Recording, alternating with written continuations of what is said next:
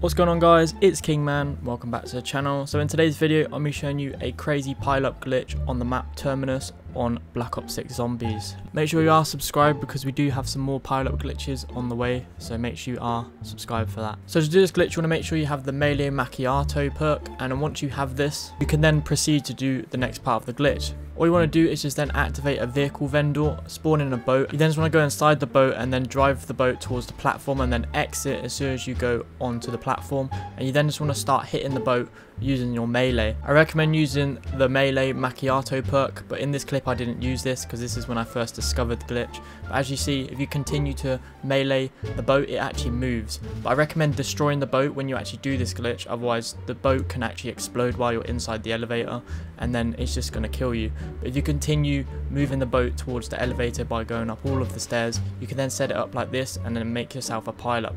As you see in this clip here, the boat is about to explode. I quickly entered it, exited it, and then as you see the boat explodes and then it just stays there forever, and you can do a continuous pile-up glitch. All of the bosses also pile up as well, which is very cool, but just be careful with the flying things because they can kill you as well. But also be careful because some zombies can actually get through the boat somehow. As you see, they breach, but just be careful of that. But yeah, other than that, it's a sick pile-up on Terminus on Black Ops 6. But yeah, I'm Kingman 94. Make sure you like and subscribe to the channel. Peace out. See you in the next one.